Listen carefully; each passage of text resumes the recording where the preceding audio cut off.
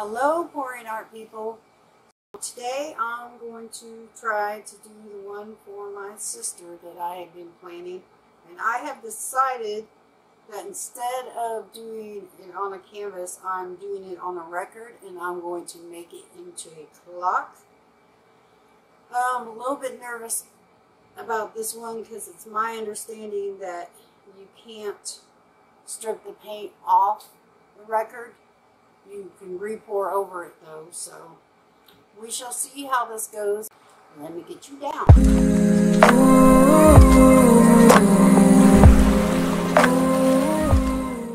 In less happy news, I'm sure many of you have heard that we had a school shooting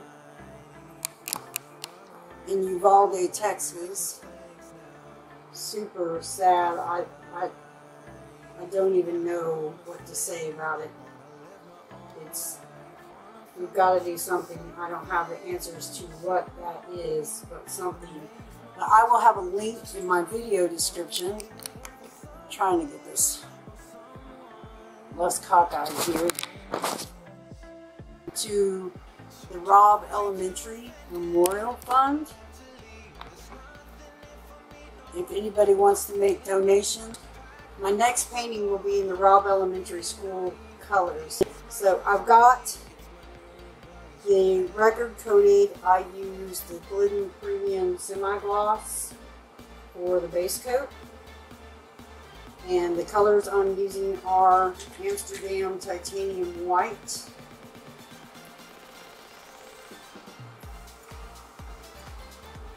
Prizm Pour by ColourArte Chantilly Lace,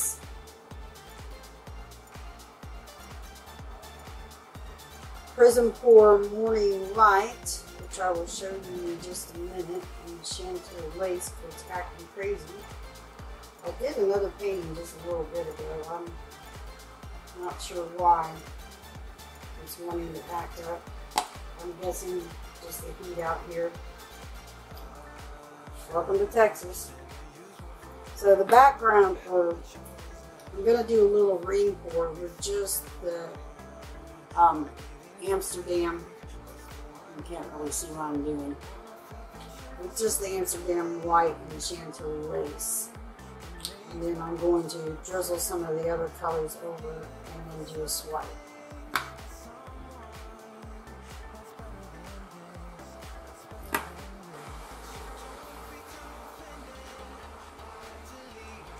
So the other colors I'm using are Prizm Pour Morning Light, also by ColourArte, Phthalo Turquoise or Turquoise Phthalo by Golden. And this is a mixture of Prussian Blue and ColourArte's Prizm Pour Midnight Shadows, because the Phthalo Blue by itself wasn't doing quite what I wanted to do. So I'm going to start by doing a little pour of just the Amsterdam White and Chantilly Lace. Just kind of doing a little ring-ish pour with it. Oh, it's acting crazy.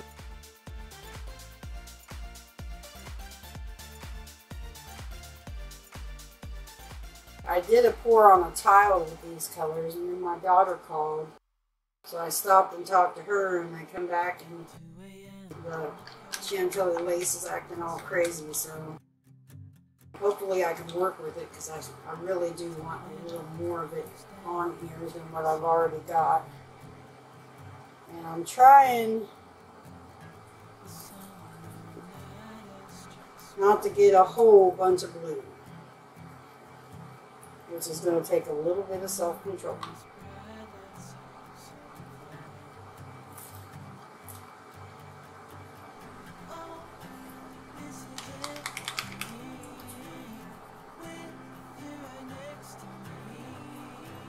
Guess it helps if I have it with me.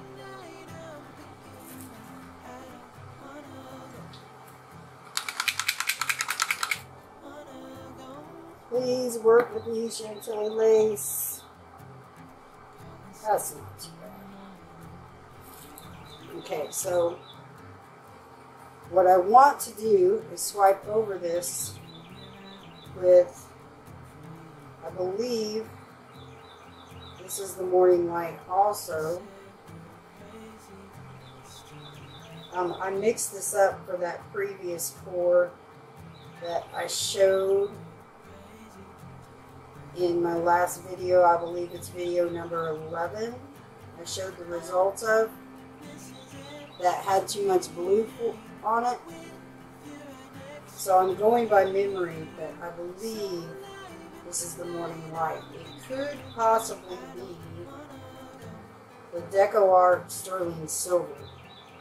And I'm sorry I don't remember, but oh, that's nice. I hope I can get that off there. Good job, Shannon. So I'm using that in titanium white as a cell activator. And we'll see how this goes.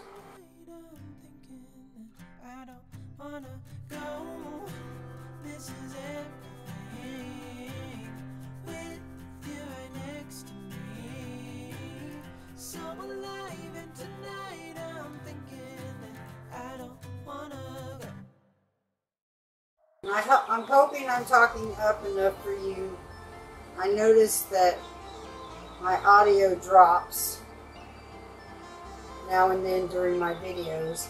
And let me tell you a story about that. So I ordered a wireless lavalier setup. And I ordered it on the 13th from B&H Photo. And they shipped it, and everything was going fine. And then all of a sudden the delivery date arrived. It's shipped FedEx, and it wasn't out for delivery, so I knew it was going to be late. Then the next day it said it was delayed with no ETA. Called FedEx, and they said I needed to contact B&H because they couldn't look and find out anything more than what I already knew about it. Ugh. That didn't go well. That really didn't go well. I didn't want to dig in on that. So I got on the chat with B&H the next day because by this time they were closed, and they shipped me out another one. And at this point, I'm slightly annoyed with FedEx, but you know, I'm perfectly happy with B&H. They're doing what they can do, right? So then it finally got here the following Wednesday from what it was originally, so a week and a day late. And I charge it overnight, and I go to fire it up the next day because, you know, I want to test it out and learn how to work with it and stuff before I do a video with it. And the receiver won't power on. So I get on the chat with B&H again, and they ask me some questions, and they determine it's DOA, and they say I can return or exchange it, and that's fine. But the return and exchange department wasn't open that late, so I had to wait till the next day. And I get on the chat for that, and the agent told me that it would be 2 weeks before I get the replacement, because they have you ship it and they wait till they get it back before they ship out a new one. And I'm like, you know, I waited already 2 weeks. I'm really not okay with that. So I told them to refund that, and she's like, well, we can't do that until you ship it back. And I'm like, you know, okay, fine. I don't want to keep it. It doesn't work.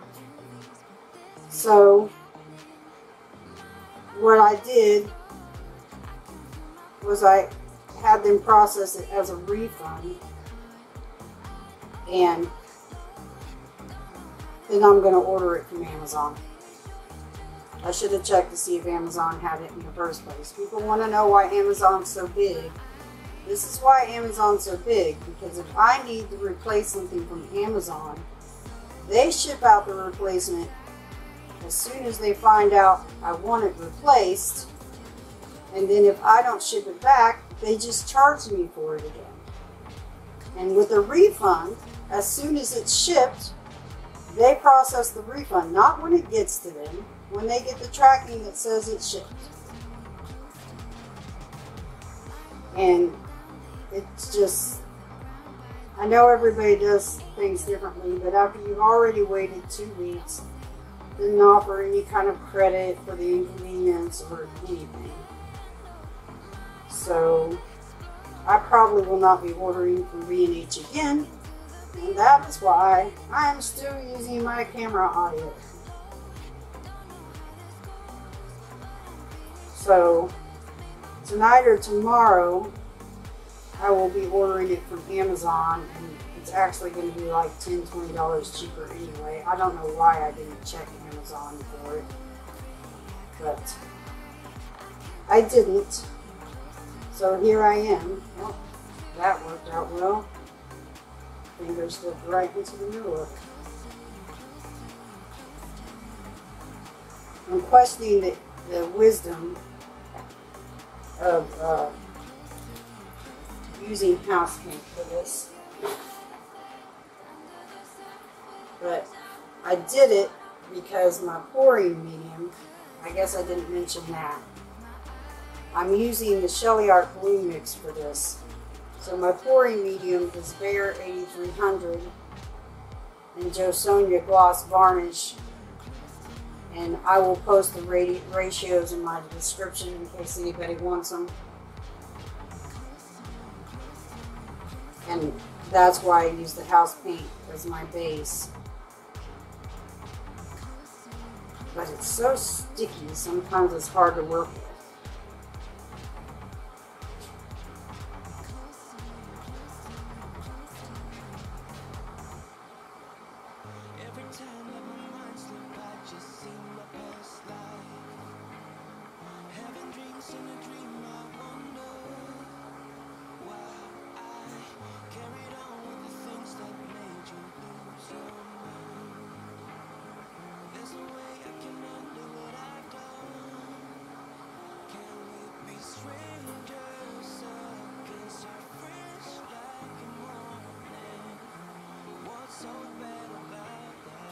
But so yeah, that happened. Such is life. I was chomping at the bit to get audio that didn't drop when I turned my head. But it didn't happen that way. Yet. It's gonna happen. I'm gonna get better audio. Bear with me. You know, this is still a lot more blue than I planned. But on this, I kind of like it.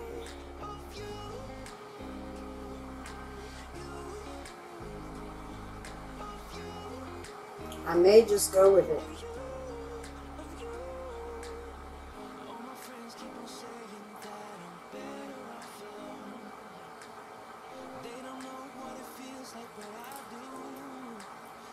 But I really don't want to lose a little too halo turquoise spots right there if I can get away with not losing it.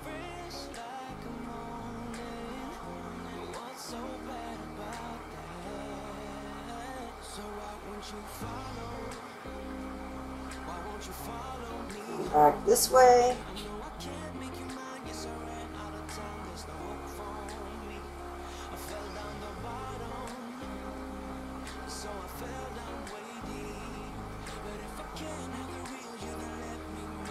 Not loving that part right there at the bottom.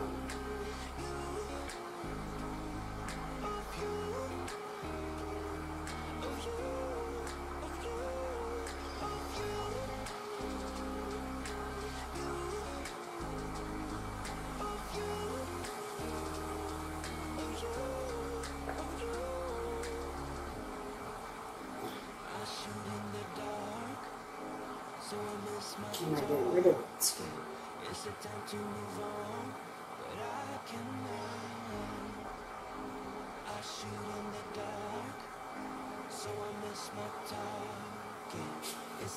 I'm trying to hold it so you can see and I can see too, because I couldn't tell how much the paint was moving.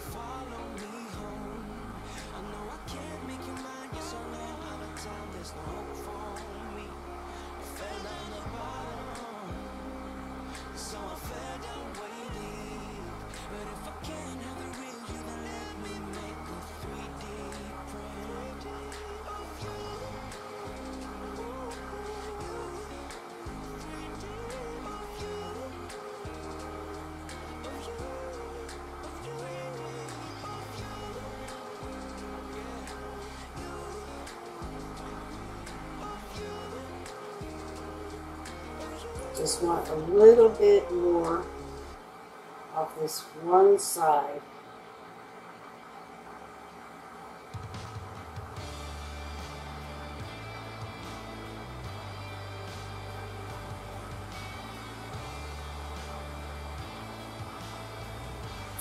See if I can get it to come back the other way.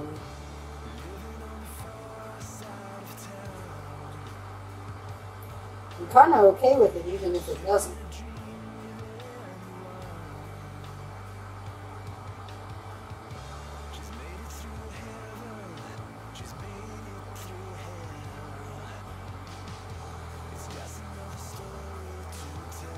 Well, obviously this has to dry and all that good stuff before I can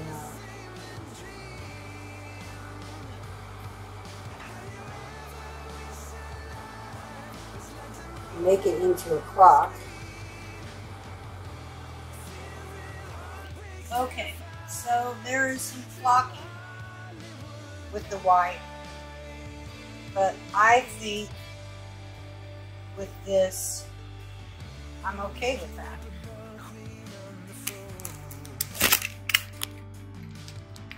Get you down for a close-up. Also, I'm going to be doing the Rob Elementary School piece. I'm going to do that on a record and make that into a cloth as well, just because I'm having fun with the record thing. And there's lots of sparkles because the midnight shadows and dark waters and the morning light and the Chantilly lace all have mica. So only the turquoise phthalo and the Amsterdam white are non-metallic colors.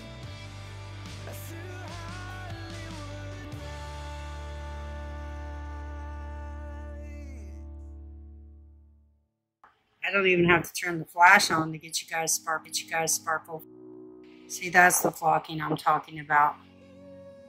But I'm okay with it unless it gets any worse. If it gets any worse, then I will let you guys know that in my next video, and I will be pouring over this again. But if it stays like that, I'm okay.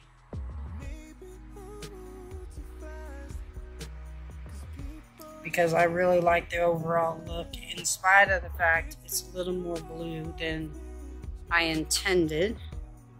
And there is a backed up view of it for you. I really like the idea of repurposing old records, and I like the idea of functional art in general. But what do you think? Drop me a comment. Tell me if you like the idea of a record clock, if you know other uses for records. What kind of functional art ideas have you seen or done that you think are really cool? Thank you very much for watching. Don't forget to like, dislike, comment, subscribe, hit the notification bell so you get notified when my videos come out on Fridays. Share with all your friends, and I will catch you later.